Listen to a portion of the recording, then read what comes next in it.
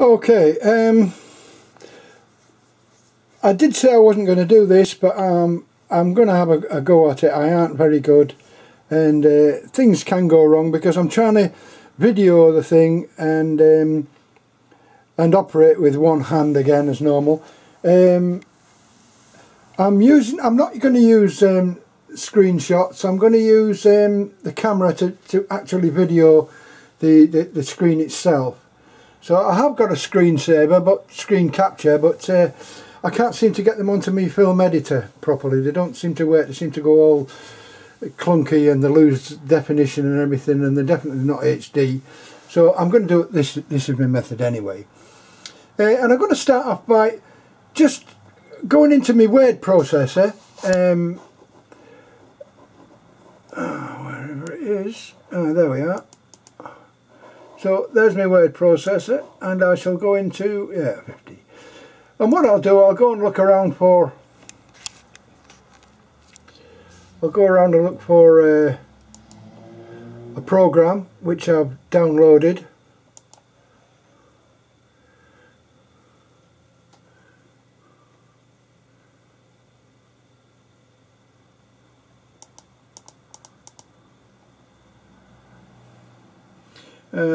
That one will do, the Book of Remarkable Criminals.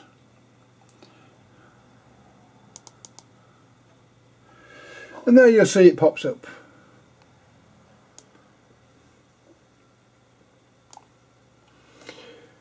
There we are. So now what I want to do is to show you how to print this as a booklet. And I'm using a Hewlett-Packard. I've got a little Hewlett-Packard there. It's a DeskJet D1470. It's ages old, but it's gone on and gone on and gone on. I've got a lot of time for Hewlett-Packard printers, and the printer itself has got. When you load it, you load a little disc with it, and they give you a little book format where you can print out the books.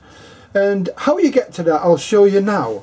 So all you've done is you've loaded your Word program and you've loaded whatever you're going to print into it.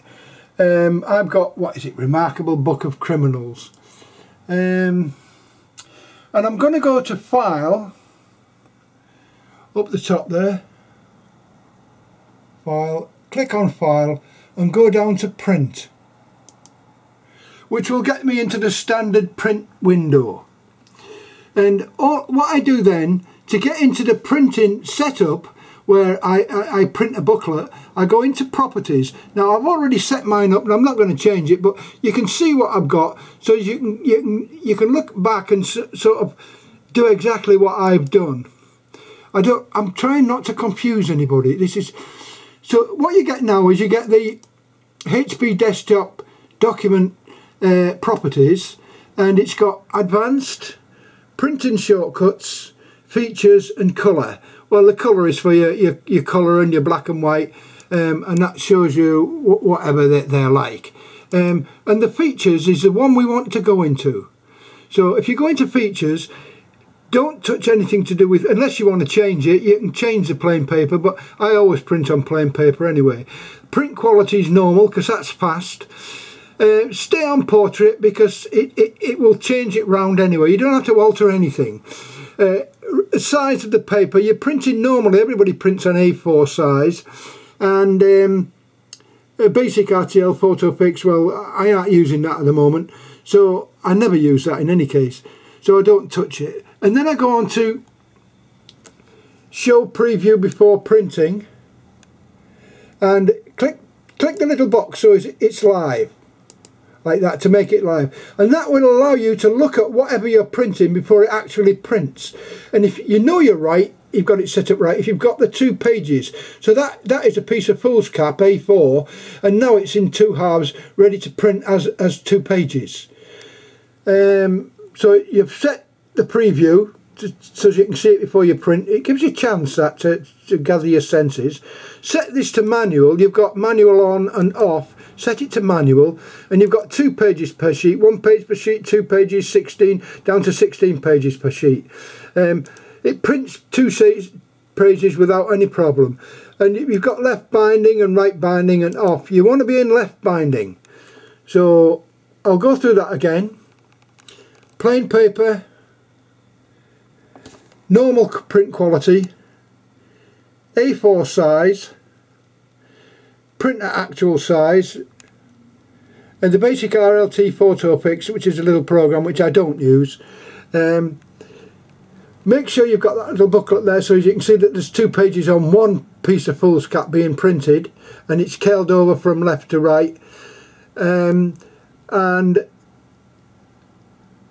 make sure it's on manual, 2 pages per sheet, left binding, and click OK. And then what comes up is your print page again. If it's not there, just go back up to print and get your print page again, and then go to pages. So once you're on pages, just click the little whole page there, and then in the box type 1 space and an actual space which is on the top line near backspace at the top of your keyboard. Just press the key in and that will give you a spacer mark, then a space, and then type in 16. What you've done there is you've said to it print from pages 1 to 16. Print what? And it says the document, so all the pages in the range, because if you don't, you'll print the whole book out. You try and print the whole book out. So you only want 1 to 16, which is a signature, and the rest of it you don't touch. So then you just click on OK, and then you wait a couple of seconds.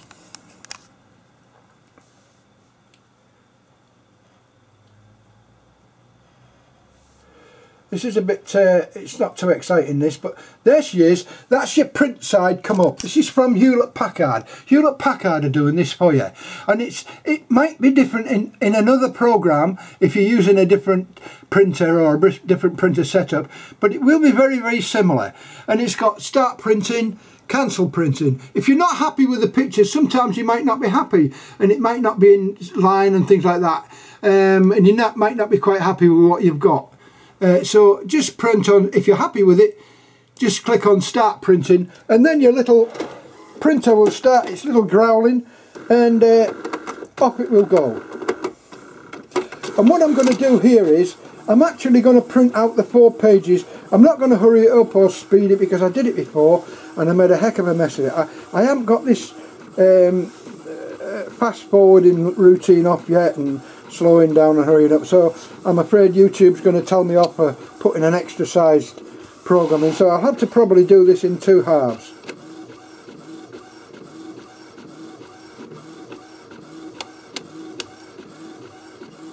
So I'm sorry about this little bit being a bit longer than I anticipated, but if you're doing it for the first time, it'll give you a chance to think. And what it does, it prints it in the landscape mode with the headers on the top right. Normally it might be different on your machine, I've got no idea. Now you can leave the papers in. I put mine in to read them while I'm waiting for the next one coming along, but I've got my other camera in the road at the moment, so I lay them up like this and I lay them down in that position so that I can put them straight back into the machine again. On my machine, all I do is I take them out as they are, place them in order on the top, as you'll see.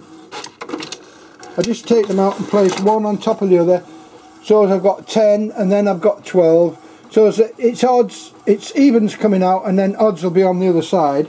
And I'll put these back in exactly that way on, the same way, but with the blank sides that on the bottom. It might be different on yours, so check. But I can only show you what I'm doing on mine because I haven't got any other printer. I haven't got a Canon or a I forget what the others are now, Sony's or whatever, I don't know what they are. But I always use HP. I'm quite happy with HP. I've been very, very satisfied. I've had a HP for forever.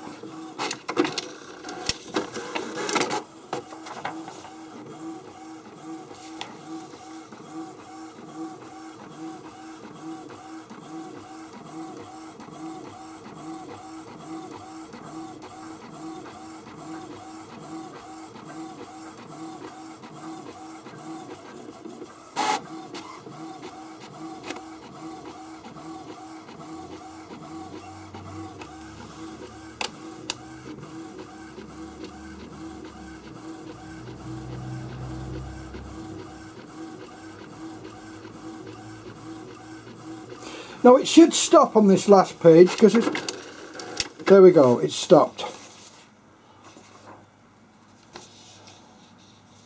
So in fact I'm running out of ink. You can see the thing there, but because I'm doing this demonstration I'm not too bothered about that. So I should have filled it up with ink or put a new ink cartridge in. Anyway, you'll see that it's got, on the machine now, it's got print on both sides instructions, and it tells you exactly what to do, which way to put the papers in and everything else. So you pick up the papers as they are, tap them down, and then you place them both back into the machine, all back into the machine again, and you carry on printing. So you press the continue,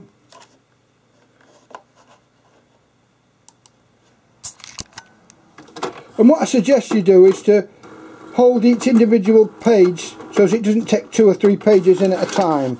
Sometimes the machines do. So that's all there is to it. So I won't wait out for the rest of it, but that's as easy as it is. There's no more difficult than that. So I'll stop there. I don't want to go too long because YouTube will kill me, give me a hard time for going on too long and waffling. So you can see it coming out, and the one side's done, the second side's done, so that's side 15. If you look there, that's 15, and the next side is side 16. So, and it goes on 17, 18, and there you print out and you print on, and you keep going, and you keep doing that until you've printed the actual book. So I'll stop there, and hope that's been some use. I'm very sorry, I'm no good at doing these actually. I've gone to 12 minutes, so I'll stop there anyway, and I'll see you.